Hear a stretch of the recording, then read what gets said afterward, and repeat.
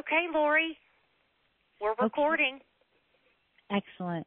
Well, I'm excited about being here with you, Anna, and I loved your invitation when you sent me that email and you asked if you could interview me. I loved that your second line. It sounded kind of canned, the first line, and then second line. I've been part of following your tribe for quite some time.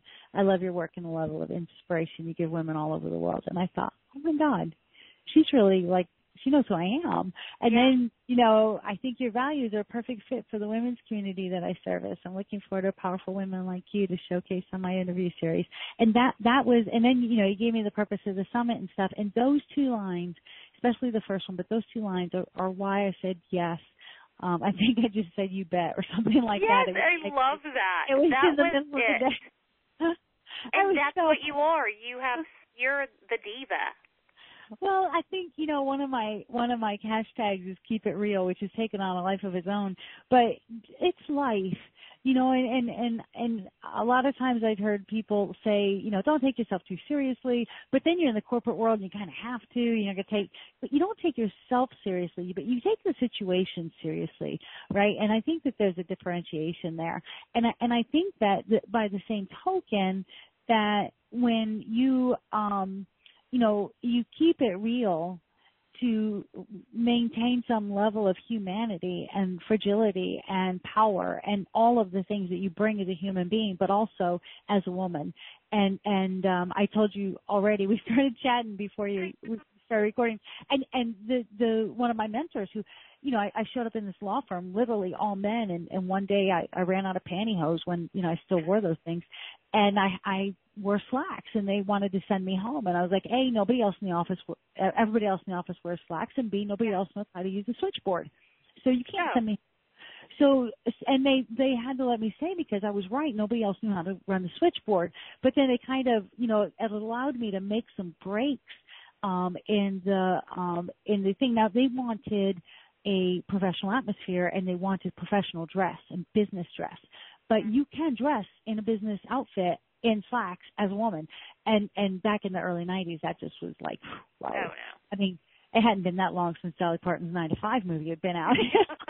And you were rocking the boat already. So, that whole thing, though, of doing what you can when you can, I've got a couple colleagues who I deeply admire, who are a sounding board for me and who are a sound check. Actually, about 4 people now, 3 men and a woman, and they tell me if I sound harsh, passive aggressive, Lori, you need a sound check. You're not ready for prime time and stuff, because I have rheumatoid arthritis and fibromyalgia, and when the pain levels increase, it's really hard for me to emote in an email, and so I tend to be very straight to the point, and here's what you need to know. And to people who know me, that comes across as harsh because I haven't put anything in there that I typically do, that either softens the message or lets them know I understand how they feel, but here's how we have to handle this and here's why. It's just, here are the facts, deal with it. You know what I said? Oh, yeah. That's right. And I'll get a note back or a text message or something on Skype. Lori, cool off a little. Calm it down. Yeah. And, and that's the thing. So many women are so busy taking care of other people, the family, their husbands, their colleagues, their coworkers, their a lot of times their direct reports, that they don't take care of themselves. And you have got to take care of yourself and invest in yourself so that you're worth more to others. If you truly care about the people around you, you will do the things that you need to do to maintain your sanity and your level of energy to be able to continue to do those things that you love and the service that you are passionate about performing. So, having a reflexologist come over once a week, who, she comes to me. It's not like I have to go anywhere. Having an adjustment or a massage or going to the doctor or taking pain meds or not taking pain meds or doing whatever I have to do to maintain my level of performance that I hold myself to. Correct. If I can't do that, and I have to step away. So I've been known to, I need a couple of minutes, go to the other room and sit down on the couch, and an hour and a half later, I'm still trying to stand up. I just can't move because I'm so drained and exhausted. And that's not good for anybody. How can I help anybody sitting on the couch being exhausted? How can I promote the brand, or how can I make a difference in someone's life if I haven't made any investment in myself? And so I think to break through the glass ceiling, we need to have some different tools in our toolbox than we've been told about. Oh, I love that. Do you have any that you want to share with us and the listeners that have helped you?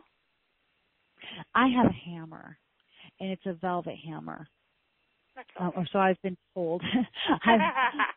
I have, well, there was a situation, so here's an example. There was a situation where we were talking with someone about a strategic partnership, and we were talking about the trial, and then the trial was going to move forward, but we were going to do the trial on a very limited trial, and then expand the trial, and then, talk about what that strategic partnership would look like.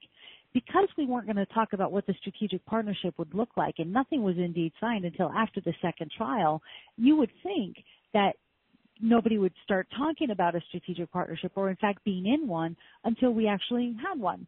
And she put on her LinkedIn, she had a LinkedIn showcase page that she changed the name of to say, strategic partner of, and I was like, oh my God, I can't believe she did that. I mean, I still am tongue-tied about it. Oh, I mean, what are you thinking? You don't have a strategic partnership. You can't go out and promote something you don't have. People will call you a liar. So in order to protect our brand, and in order to protect our relationship and the sanctity of the relationship, and the clarity of what, doing those pilots and what we're putting out to our members or to our stakeholders about what we're doing, I can't let that go. And it's my responsibility to do something about it. So, as a branding officer, right? So I sent her a message, and I blind copied copied our CEO and legal counsel, and the person on our team who was responsible for the pilots and things. And I said, look, I came across your showcase page today, and I need to let you know, I need to inform you that this is in violation of our brand and trademark, the trademark of our brand, which is certified and blah, blah, blah. And I give her the number and all that, formal stuff that you have to convey. Right. And I said, look, we're really looking forward to working with you, and we're hoping that the trial works well. We're doing everything we can and investing more than we would for anybody else to make this a success. And we cannot have you posting or talking in public about anything that has not yet transpired, and certainly not until you have formal approval. And so you need to take this down and take it down today, or I'll have to file a trademark infringement against you with LinkedIn. And it came down, and the CEO replied, like, it was, by the way, I can't wait to meet you at the convention in a couple of weeks. And I'm really looking forward to it. And so I kind of, softened the blow where I could, but I had to be formal where I had to be formal because our brand depended on it. I've got to protect who we are, or who I am, right? And I want to maintain the relationship. I don't want it to disintegrate because she jumped the gun. And so my making the assumption that she jumped the gun, but she did it, without recognizing what that meant or the cost is, right? And so that kind of a thing really allowed me to shatter my glass ceiling and be sought after by the CEO and other people in the organization that said, if you've got a problem with someone, A, Lori's going to protect the brand like a bulldog, and B, she's going to snuggle up to the person she's talking to like a little warm kitten, and be the velvet hammer. And so, it goes back to taking yourself serious. Don't take yourself seriously, right? Right. be human, recognize your frailties, recognize your power and your passion, but take the situation seriously, because if you allow one person to infringe on your brand, you have to allow everybody else to infringe on your brand. And honest to God, my comment was, I can't sleep with that many people in one lifetime. No. And it cracked everybody up in the board meeting, but I was, it sort of maybe it gave them a picture they shouldn't have had. But going back to, sweet branding, it certainly gave people some sense of you try and give people some perspective, and Correct. It certainly gave them perspective of the amount of time it would take to get out of bed with everybody we were in bed with that we had let come into our bed. We don't want to sleep with that. And all of a sudden, everybody that I was talking to in the room when I'm giving this report said, are thinking, you can see it go across their face, let alone an aha moment. Right? Like, I can't sleep with that many people. And then, of course, then comes the moment where everybody in the room is sort of turning pink in the cheeks because they had that thought, right? And so it's kind of like, I don't know how I'm allowed to continue to communicate with other corporate folks and other companies and stuff, because I don't have a corporate speak, but I do, but I don't. Right. It's much more feminine. I think, like I told you, when you sent that request, talking about the purpose of your summit being to inspire women to dig deep within themselves and manifest their dreams, heart's desires, and cultivating abundance. Right? That really speaks to it. What is it you want out of life? And don't allow yourself, it's incumbent upon each one of us to dig deep and manifest our dreams and our heart's desires, and by doing so, to manifest our children's dreams and their heart's desires, and cultivating abundance in them and in our community and in our friend circle and in our workplace.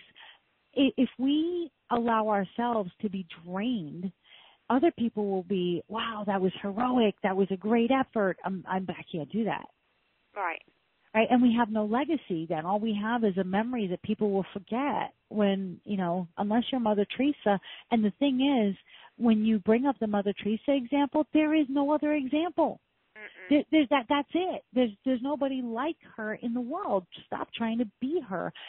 So if you are volunteering with an organization and you don't get anything from it, personally or professionally, you do a disservice to that organization, because other people who might have volunteered would look at you and say, wow, it's great that she dedicated her life to that, but I've got kids, I've got responsibilities, I just can't do that. But if you do gain something personally and professionally, other people are going to be like, oh my God, I should do that too, because I need a jump in my career. I need a mentor. I need this personal fulfillment of being a soccer coach, of serving on a professional board, of working with JA, Junior Achievement, or with Alpha, or with, the Colorado Arts community. I believe in that, and here's a way that I can do something I believe in and move my life dreams forward at the same time, or move something forward for my family or for my employer, or, whatever that what is it you want back out of it? Right. Are you volunteering because you're looking to learn skills that will advance your career? That's the best and biggest reason people volunteer, is because they can't get those skills somewhere else. You can't get a job until you have the skills, and you can't get the skills until you have the job. So get a job with somebody who's grateful to have you, and commit to them, and do what you say you're going to do, and also keep it real and say, look, I've got 3 kids. I've got to be able to do this. One of my coolest volunteers is currently where I work with Alpha now, which is the Association of Latino Professionals for America. Okay. One of my volunteers is a mom, and she works 60 hours a week. She's got 2 kids. They're both in school, and she works early morning, so her husband drops the kids off at school. She comes home, and she's home for about an hour every day before the kids come home, and she uses that time to kind of straighten up and stuff. And she said, but then the kids came home, and it would be chaos again. And I realized that I was straightening up for myself, and I had nothing to show for it. So she volunteered because she wanted something to show for the time that she had before her kids got home. And it certainly was not going to continue to be straightening up the house because that was a losing battle. So she writes for us and helps me with creating social content and creating some things. I send her articles that come in. People want to submit for our blog. Our mission is to empower and develop Latino men and women as leaders of character for the nation in every sector of the global economy. So people write to that and they speak to that. How can we empower and develop leaders in the fastest growing demographic in our country, right? And so she helps with editing and things like that. And it might take her, I don't send her a lot of stuff. It might take her 15 minutes, but that 15 minutes is then showcased in better quality content on our news page, on our blog, out in social, in our newsletter. And she's my secret weapon. Nobody knows she exists. And she got that by stepping out of the box. Yes. And realizing that she needed to do something for herself, but she needed to do something for herself that had lasting value. Right? And so when I'm on conference calls, like I'm not doing it right now because I want to completely focus on you and on what we're doing today. But, there are times that I'm on conference calls where I'm not a primary participant in the call. So I've got a wireless headset, a Bluetooth headset. I call in on Skype and stuff. And so I'm connected on the computer and I'll put myself on mute and go walk around the house and straighten up. Oh, yeah. I'm so there. And send out emails and do all kinds of different things. Yeah. And now everybody knows that I work from home, which is great because the dog barks when you're in the middle. So exactly. I have mine in the cage right now because he wants to act up. Exactly. Well, and so I think that, there is an opportunity for women to not genericize themselves in order to advance in the corporate world. You don't have to put your hair up in a bun and, no dangling earrings. And I mean, like, obviously not, like, don't show up to work like a hippie, but I certainly do. So, although my sister helped me get some new clothes and stuff, and they're all kind of Navy, boat type, whatever. Oh, that cute stuff for the nautical type. Yes, nautical, that's the word. Yes. And actually, my picture on my Facebook page, I'm wearing one of the tops. I love it. The We're outfit. friends now. Yeah, yes, and I saw your friend request come through. It was so cool. I have to unfriend people or wait because some people unfriend me. I don't know if I offend them or if they just Lori doesn't talk to me much or whatever. But I mean, I got 5,000 friends, so I can't. Oh, well, yeah, exactly. And like, how do you talk to all of them? Like, how do you be in bed with all of them? So what's interesting is I really want to hear from people. So the whole idea of maintaining your femininity. I mean, if you think about it, there is a lot of talk and work around diversity. There are diversity and inclusion officers who are reporting to the CEO or reporting to the chief human resource officer in global companies, right? And they're looking, how do we diversify our workforce? I got one call at Alpha from a mutual insurance company, which is the kind that are like owned by their owners, you pay and like a franchisee type thing. Well, no, sort of like Woodman of the World and Northwest Mutual and stuff. So where it's owned by the policyholders, and they're based in the Midwest. And they said all of our, in essence, he said all of our clients are Nordic, white, blonde-haired, blue-eyed people who because they were founded in Minnesota, and that's kind of what the type of people that moved to Minnesota. I mean, who else in their right mind would move to Minnesota and enjoy the winters? I spent a winter in Minnesota, so I can say that now. But I I'm thinking, okay, so you've got to diversify, but what I'm seeing is it's not just about diversity is not just about the color of your skin, the language you speak, the culture that you live, but also about diversity of thought. You can get a lot of people in the room together who all golf, and all of a sudden you have no diversity in the room if golf is the topic, unless right. you have people who play different kinds of golf, that play on different golf courses, that maybe there are people who don't play golf, but they're involved in the development of golf courses or in the hospitality side of, now you're getting diversity of thought. Or how about people who don't golf at all, but maybe they're into soccer and they want to bring a different perspective to the group. So walking into a leadership circle that is primarily men, walking into a boardroom that, where no one else had, how do I say this? They wouldn't wear skirts out in public. Where it's fully men, they're not looking for you to genericize yourself and to kind of white label yourself as one of the guys. Right, exactly.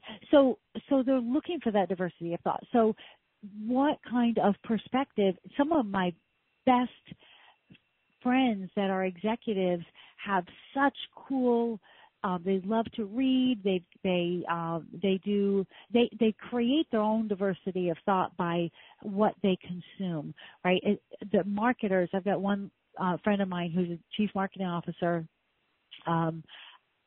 Or she was a chief marketing officer. Now she is a chief innovations officer, and coolest woman on the planet. And she doesn't just read marketing material. She reads tech, she reads finance, she reads a lot of different things to kind of get a broader scope.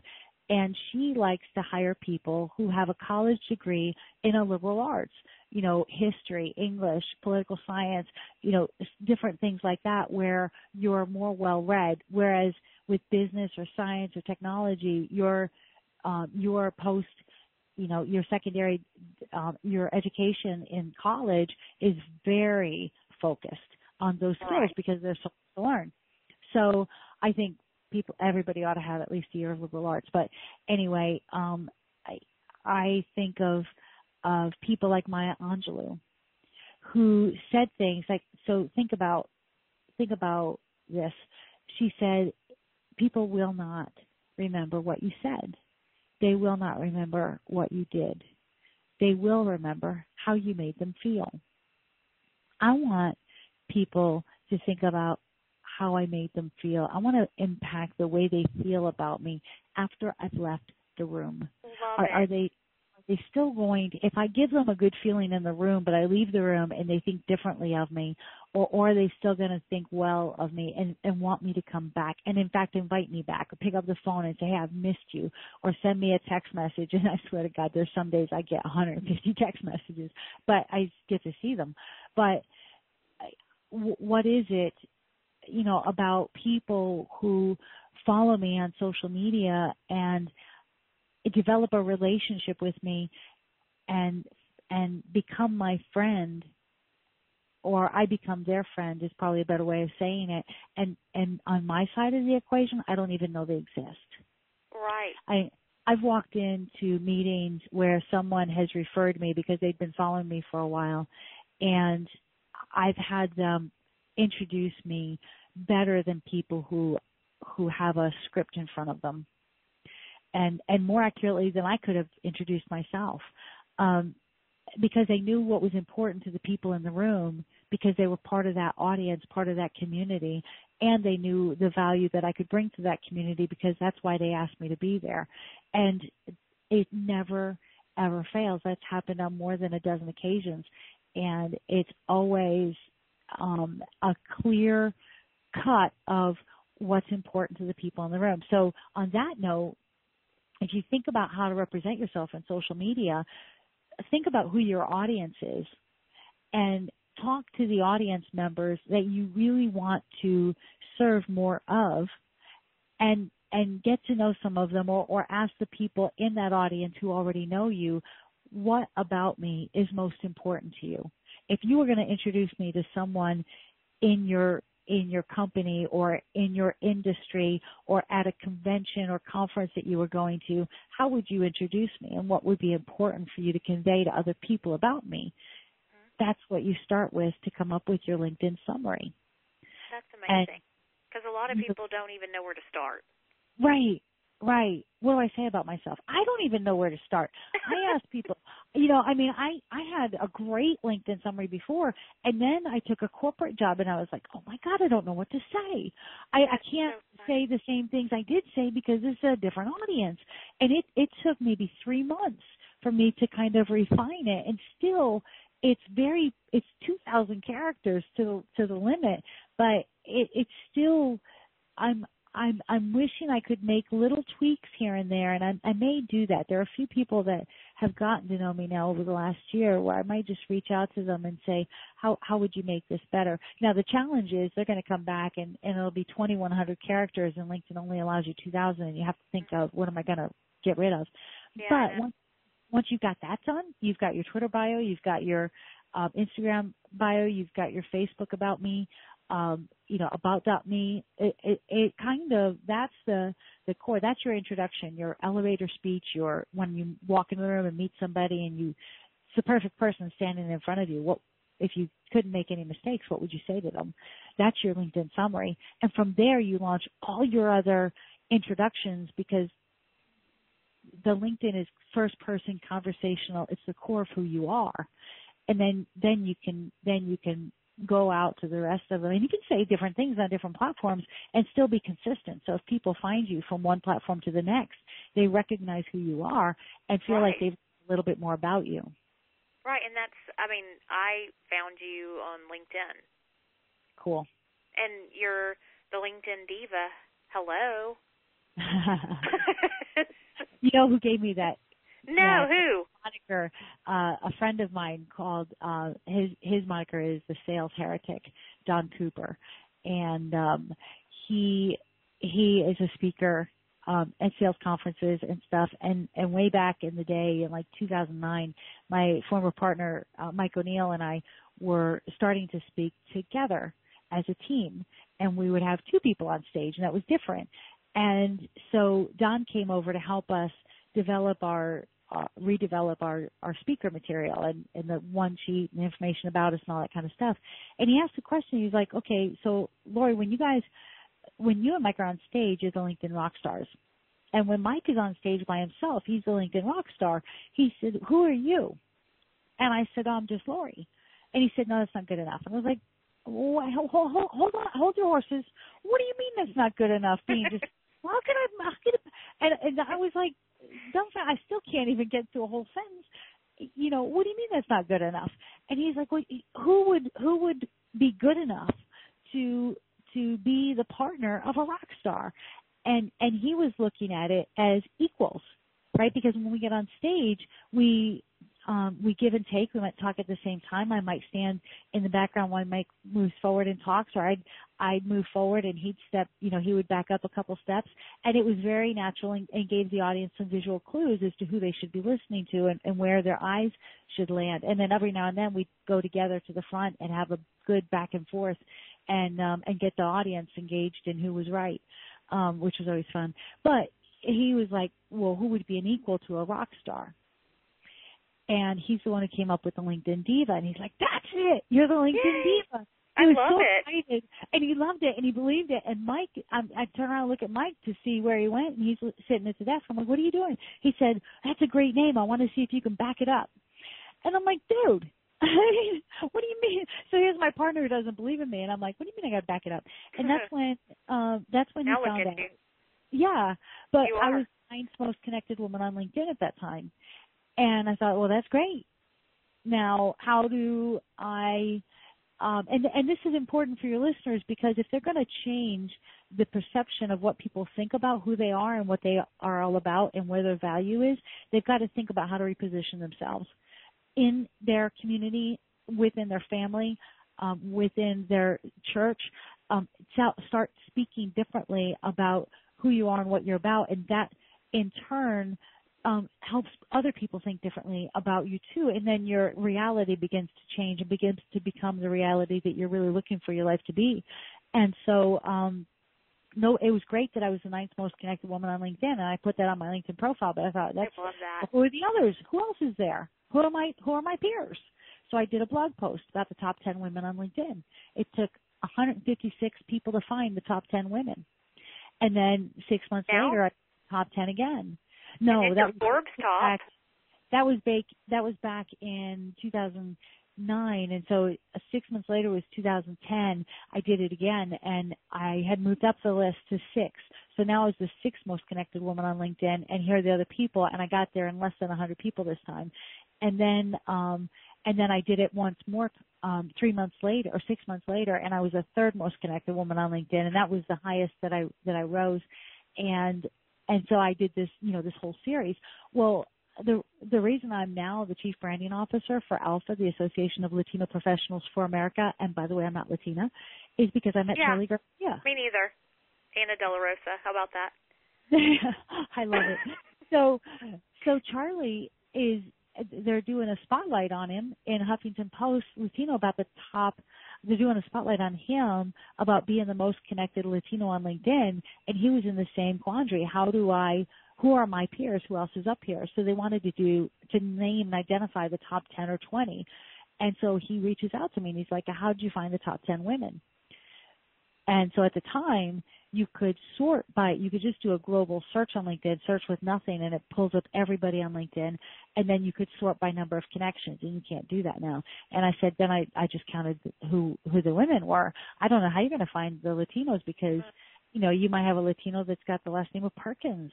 Yeah. I mean, so, they did the research, though, and they found them, and that was pretty cool. That's so cool.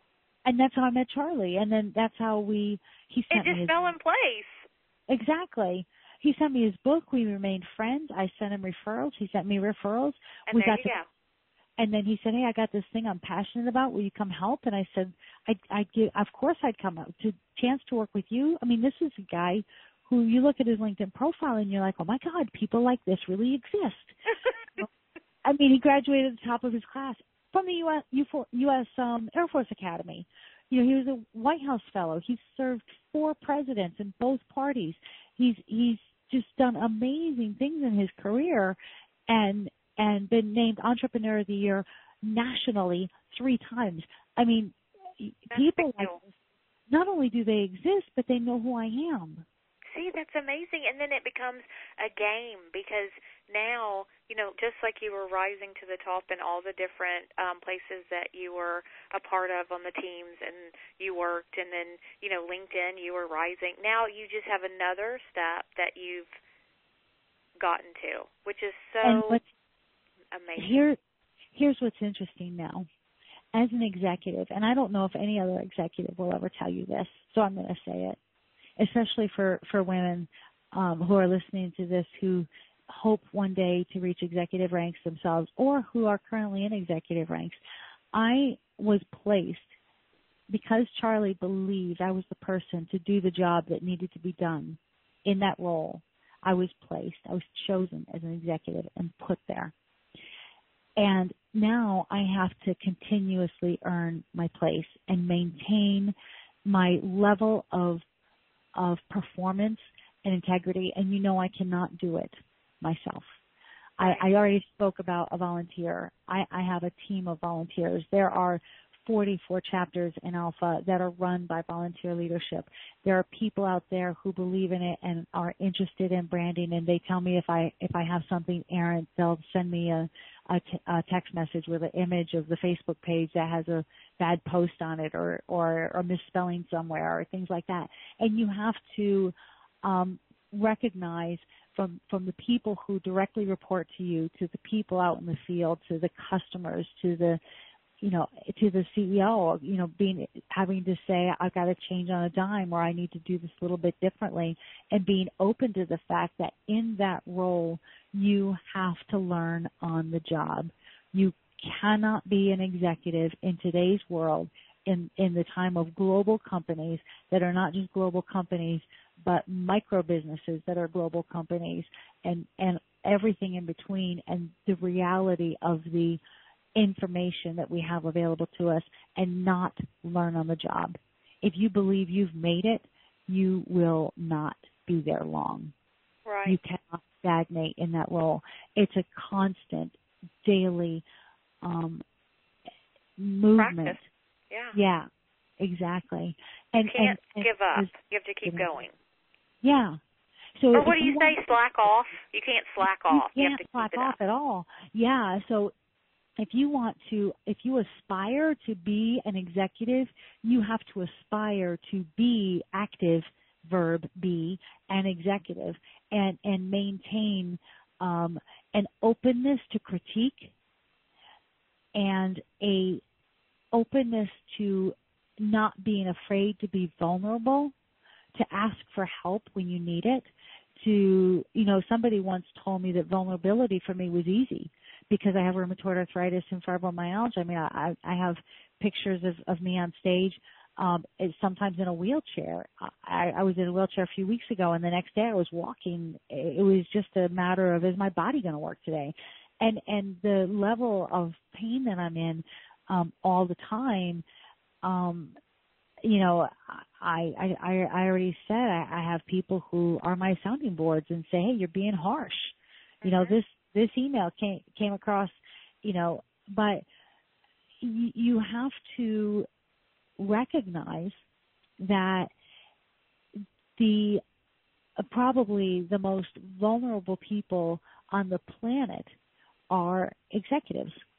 You cannot. That's how I started learning much more about the executive ranks, was writing so many LinkedIn profiles and starting to do some for executives, because of the attention to detail and the talking to the different stakeholders that would be impacted by the posting of an executive profile. And when executives started getting on LinkedIn, you can't just put something out there and hope it looks good. Oh, yeah. Nope. You have to be very particular. Especially if you're in marketing. Uh-huh. You're the chief marketing officer. You can't just, here, let me tell this. It's comical after a while if you see something crazy. Exactly. And so, we made sure it got to the point where I was serving a lot of executives. I've written over 300 executive profiles, and they all are first person conversational. They all speak to the power of who that person is, and why they are aligned with the brand that they are. Wouldn't it make sense for my own profile to represent not just me, but who I work with? Yep. And make it look aligned? I mean, if I've got a profile and it's all about me and about my dreams and my goals and what I'm trying to accomplish, and people look at the company page and they look like two completely different things, people are going to say, don't connect with, she's not going to be there long. Right, because it's not connection. There's no connection. Exactly. So, what community are you a part of that you need to consider that you're representing? And I'm kind of scary, right? I mean, you think about glass ceilings. Now I'm building glass walls. But not in reality. What I want to do is just, those places where you go in Tahiti and they've got the rooms and they're open and it's flowing curtains and you can feel the breeze come through, and that's the kind of life you're looking for in the online space. In reality, is to be able to have that kind of freedom, recognizing that nobody can take anything from you. The karma of other people is how they treat you. Your karma is how you respond. And I saw that on Facebook just a little while ago. Actually, it was one of the 12 Murphy's Laws in karma or something like that. I don't know, it was pretty cool thing. But I thought about that. I actually can change how people treat me by how I respond to them. That's good. I can feel sorry for them and say, wow, you must really be having a bad day. Is there anything I can do to help you? And it really throws people off when I say that to them, because they're like, oh my God. I mean,